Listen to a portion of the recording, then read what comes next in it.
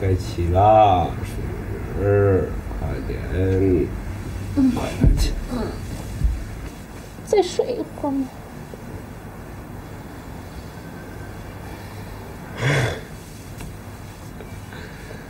好，我们就再睡一会儿。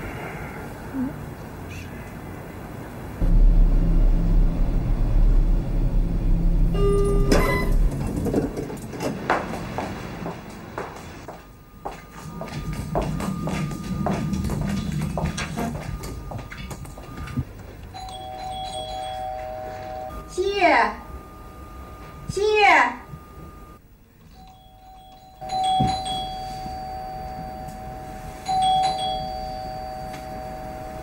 怎么会这么早就有人来找你啊？是齐亮？不会吧？新月，新月，慧娟，他怎么会来啊？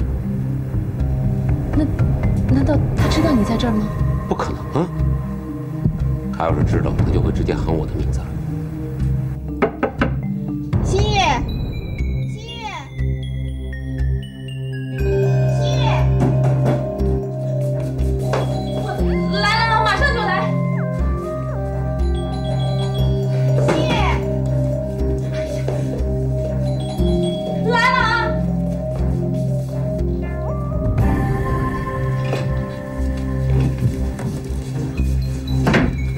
来了啊！你在干嘛呀？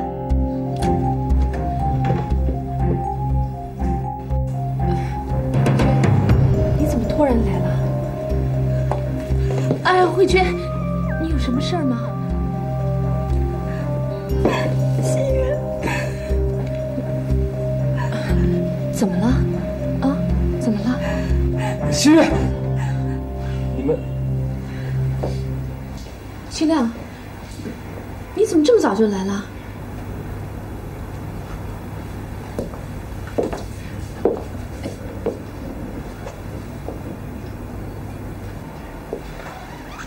早吗？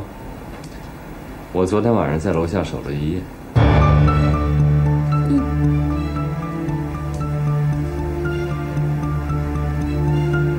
听说最近这里不太安全，经常会有坏人来打扰。你昨天晚上遇到坏人了没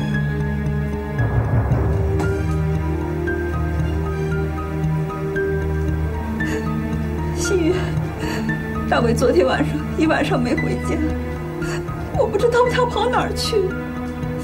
你能陪我一起去找他吗？不必了，慧娟，你到哪儿去找他？说不准，他现在正在某个地方安心的睡大觉。慧娟，我陪你去，你先坐坐，我去换件衣服啊。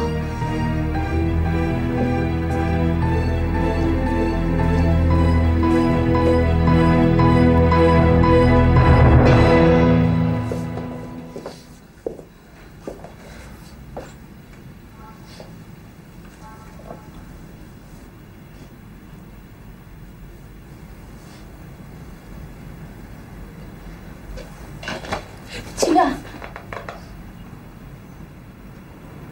你不是要换衣服吗？我帮你拿。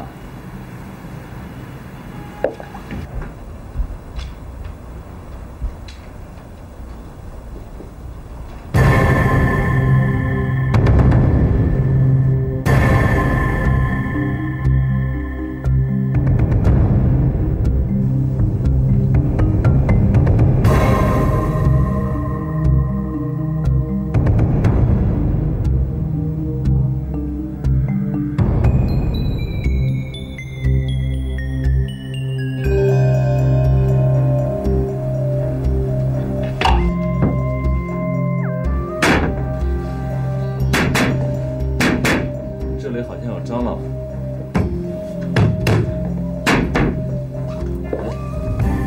正好，这有杀虫剂，我帮你喷一点。齐亮，新月，你没不舒服吧？没有。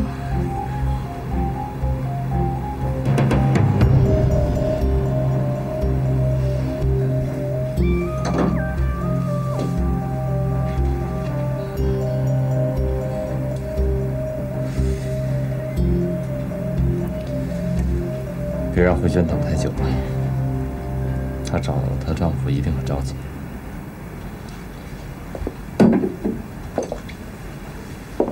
快去，把衣服换上。快去。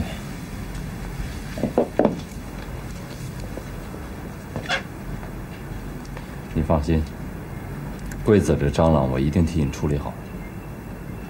快去。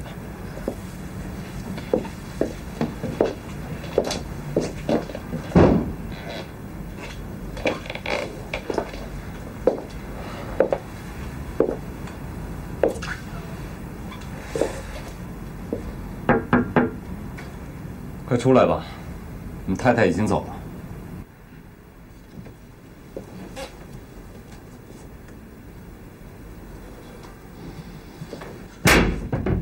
你看看你那样子，堂堂男子汉你不做，非得要做偷偷摸摸的鬼。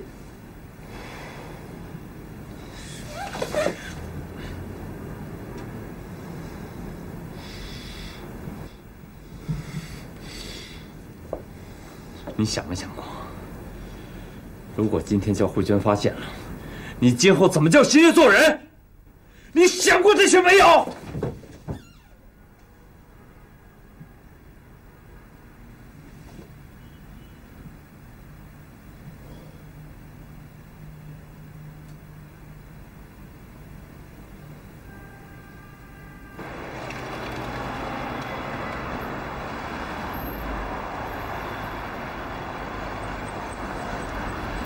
哎，慧娟，我们往那边走吧。你要去哪儿找大伟啊？我不知道。新月，我的心好乱啊！大伟从来没有这样过。只要大伟能平平安安的回来，我可以什么都不计较。就算他在外面有别的女人，我也可以不计较。你说什么？真的。我发现我不能没有大伟，乐乐也不能没有爸爸。只要他能平平安安回来，我真的什么都不计较。慧娟，你真的太善良了。不，是我不好。过去我对大伟太厉害、太霸道，才逼得他这样的。我也有错，我不知道该怎么办。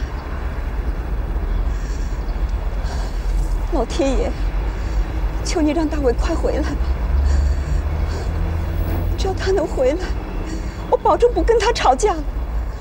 我保证做个温柔的妻子。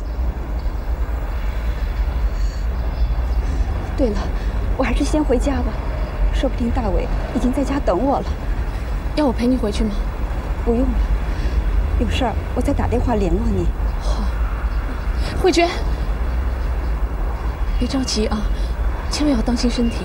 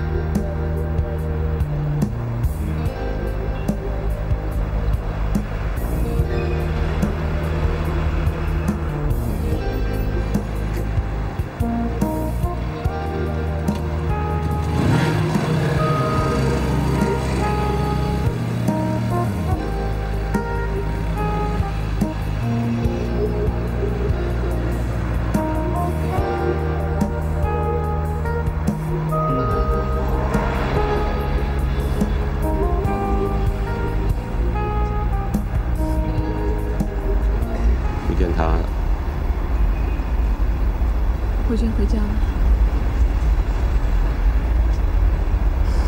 行了。大伟，你快回家去吧。慧娟说不定真的会疯掉的，她太可怜了。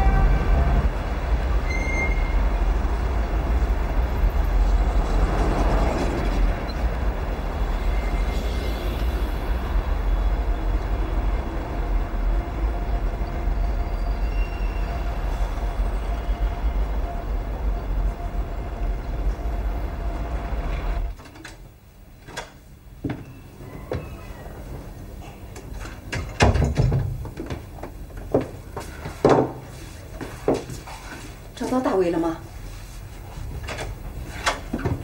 哎呀，你这个孩子，你这晚上跑哪儿去了啊？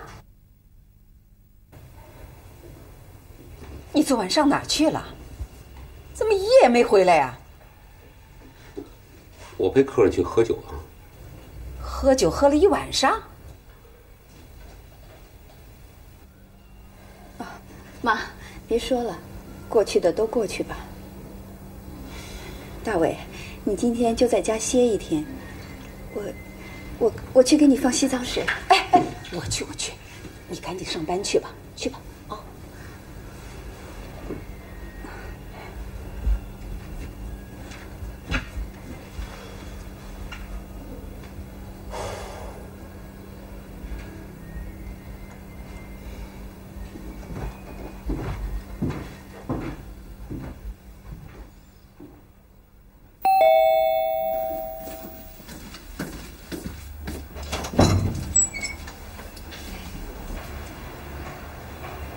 请问你找谁呀？我找张大伟。昨天晚上，大伟搞不好就是在这个女人家里，他竟敢找上门来了。对不起，他上班去了。不对吧？我打电话到他公司去问过，说他请了假，在家休息。我说他不在，他就是不在。哎，张大伟，大伟，你这样，哎，大伟，出去。妈，这和谁吵呢？可以吧？你看行不行？都懂。大伟，这个女人是谁呀？这是我的朋友。什么朋友？大伟，伯母好像有点不太欢迎我。实在对不起啊，来，里面请。哎，不行，大伟，我不许你把来路不明的女人带到家里来。妈，伯母，不是大伟带我来的，是我自己找到这里的。哼，你自己要送上门，我可不准你进这道门。大伟，伯母，我不知道我到底是怎么得罪您了。好了，周董，对不起，有事咱们到外面谈去好吗？好，请。哎，大伟，我回来给你解释好吗？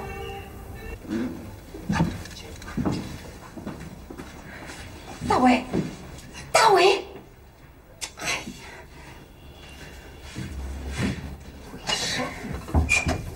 怎么碰到这么一个女人呢？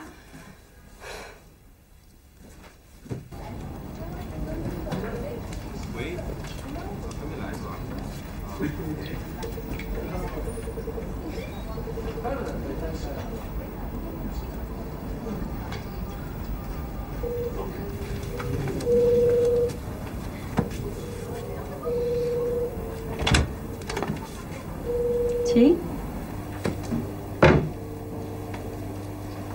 怎么样？觉得这间办公室怎么样？挺好，不错。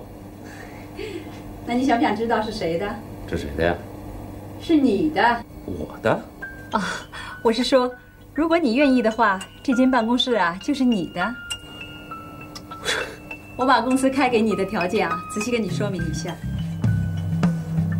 公司准备呢，1年付给你了，年薪是这个数，再加上年终分红，应该是这个数。你呢，还享受公司提供的年假1个月，而且公司还免费提供在全国各地的度假饭店。不过最重要的，你可以全权参与公司的决策。我保证你在我这里啊，我绝不埋没你的才能，保证让你大展雄心壮志。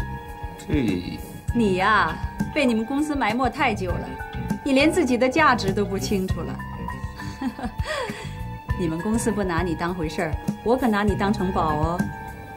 怎么样？你愿不愿意成为这间办公室的主人呢？你觉得我能胜任这个职务吗？我的眼光不会错，你绝对值得我们公司用最好的条件把你挖过来。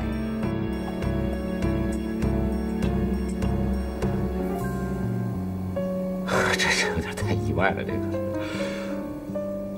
哎呦，快到吃饭的时间了，走，我请你吃饭。顺便呀，我再把公司的经营项目和年度计划仔细的跟你介绍一下。哎呦，你不会连这点面子都不给我吧？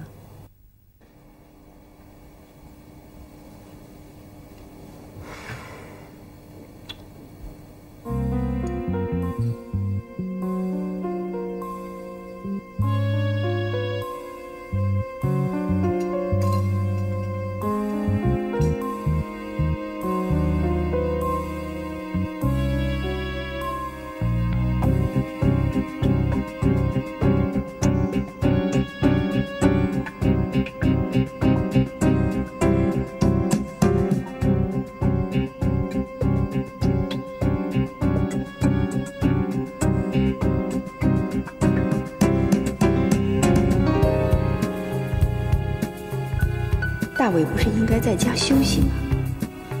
怎么跟这个女人在一块儿呢？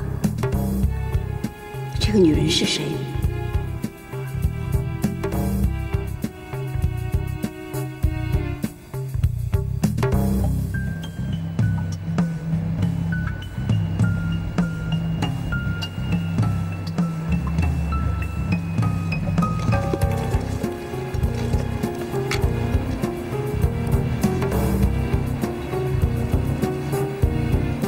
喂，新月吗？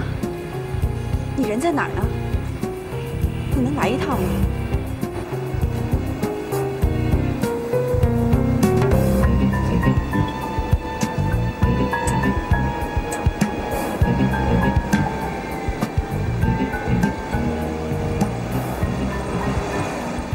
新月，新月，你怎么才来啊？我接到你电话就来了，怎么了？干嘛？你看那边，大伟，大伟本来应该在家休息的，怎么跑到这儿来了？他跟这个女人在一块儿。哎，昨天晚上，他会不会跟这个女人在一块儿？不会的。你怎么知道？哦，我认识那个女人。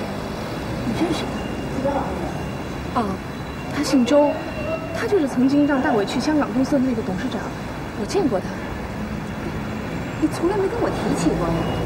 哦，当时只是一场误会，事情过去我也就忘记了。什么误会？我以为大伟跟他有不正当的关系，结果是我搞错了，害得我还特地去向他道歉。哦，看来大伟跟他没什么瓜葛，这次是换成我误会了。大伟都已经拒绝他去香港了，他还找大伟干什么？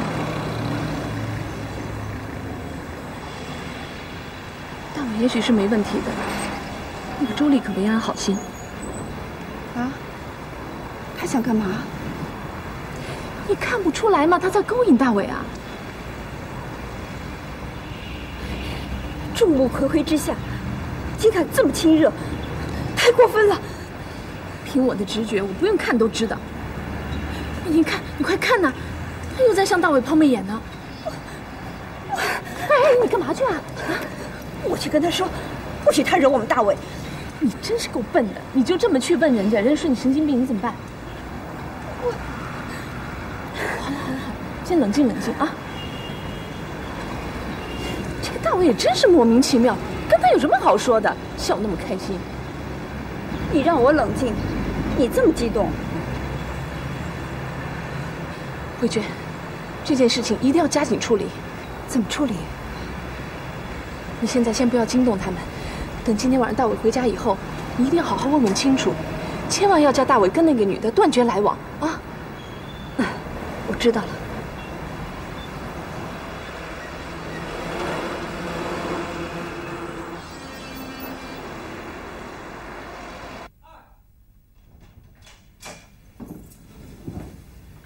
妈，我来了。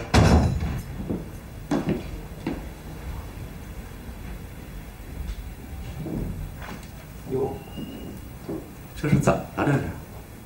这是？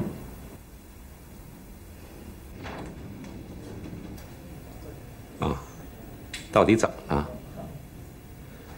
你看你跟慧娟都跟包公审案似的。没错，今天要审的就是你。我又怎么了？你自己做的事情啊，慧娟都知道了。慧娟知道什么了？大伟，你还在装糊涂。其实你心里都明白。我心里明白什么呀？今天上我们家来那个姓周的女人，她是谁呀？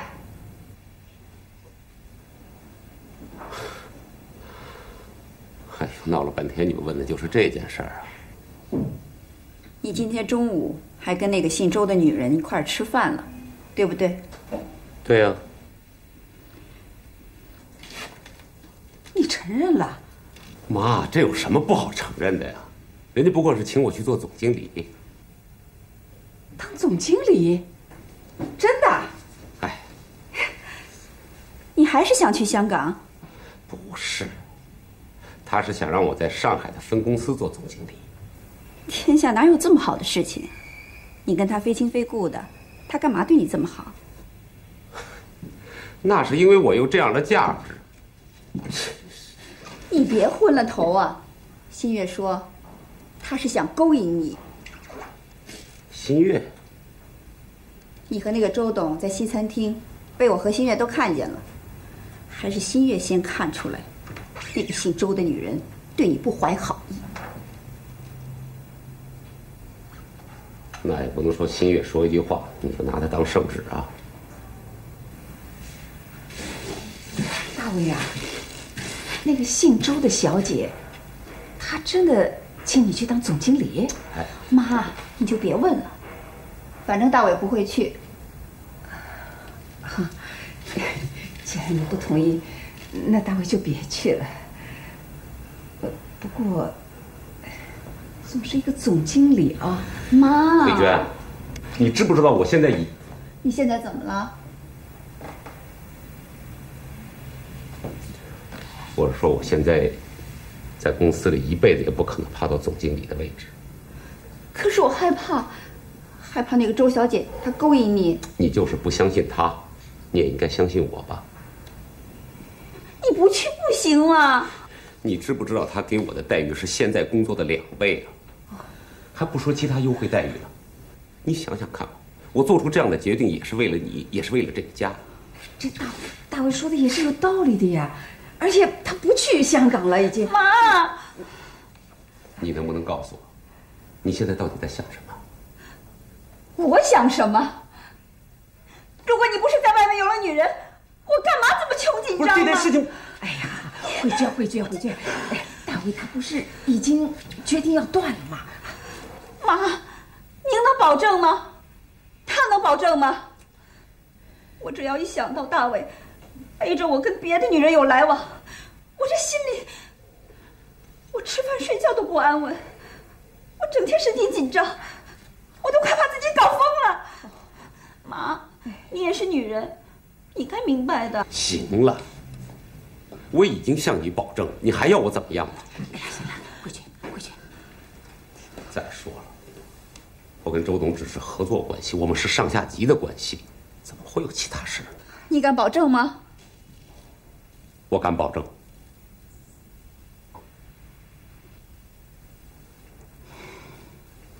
你们女人呐，真的是没事找事，净瞎操心了。我们也是为你好。妈，我知道，放心吧。